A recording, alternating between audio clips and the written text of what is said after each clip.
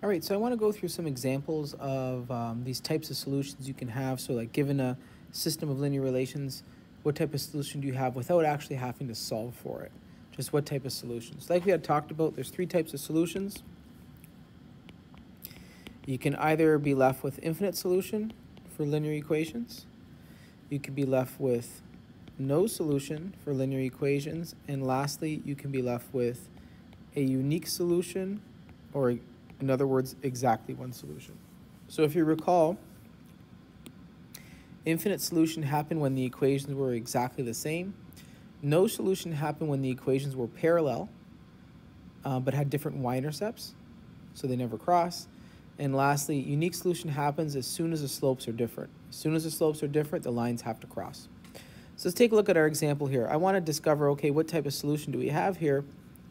A quick check on this, if you take a look here, if I go to equation 1, if you want to go to the slope argument, you know that I can go ahead and put this in y equals mx plus b form, my slope-intercept form. And if you put this in slope-intercept form here, you discover that the slope of this line is minus a half. Okay?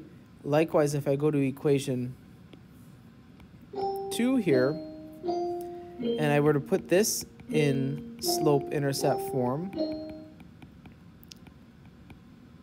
I would find out here that the slope of this equation is also minus a half. So now we're in a situation where I have two linear equations, both the slopes are the same. So these lines are parallel, but as you can see here, they're parallel and distinct. And by that I mean they have different y-intercepts. One has a y-intercept of 3, the other has a y-intercept of 1. So if I go to graph this thing, just if I were to do a quick little sketch of this, they're both decreasing, they have negative slopes, but you know, one might look something like this and the other might look something like this.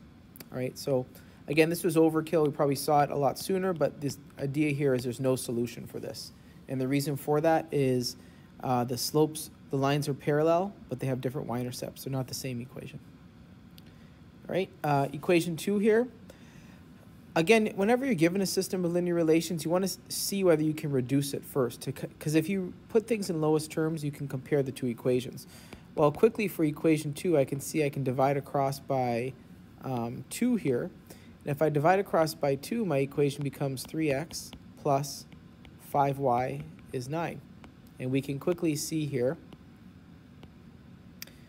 that both of these equations are the same. And because both these equations are the same, this would be infinite solution.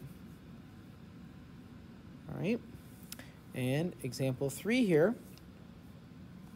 Same deal. I don't see any way to reduce this, right? I can't divide across by something. So the easiest way is to do a slope argument. So one way you can do it is put this in the form y equals mx plus b. So I'm going to try to isolate for y. Divide across by negative 2. And I've got my one equation. Likewise here, I'm going to try to isolate for y. And we are in slope-intercept form. So right away, as soon as I see this, with this equation here, one slope is 7/2, the other slope is negative 5. As soon as you have that, you can say different slopes, and therefore unique solution or exactly one solution. Okay?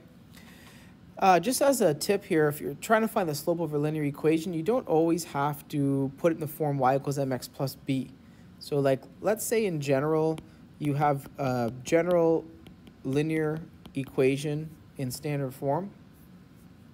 If I went to solve for this for a generalized equation, you'd have by equals negative ax minus c, y equals negative a over b x minus c over b.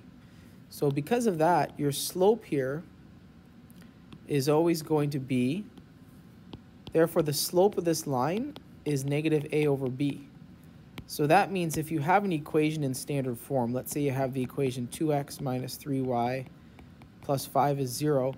If I want the slope, I don't have to do like I had done above and put it in y equals mx plus b. You can just do do negative a, so negative 2, over negative 3, and the slope is 2/3. Right? So keep that in mind. You just have to be careful with the signs. You don't make a sign mistake.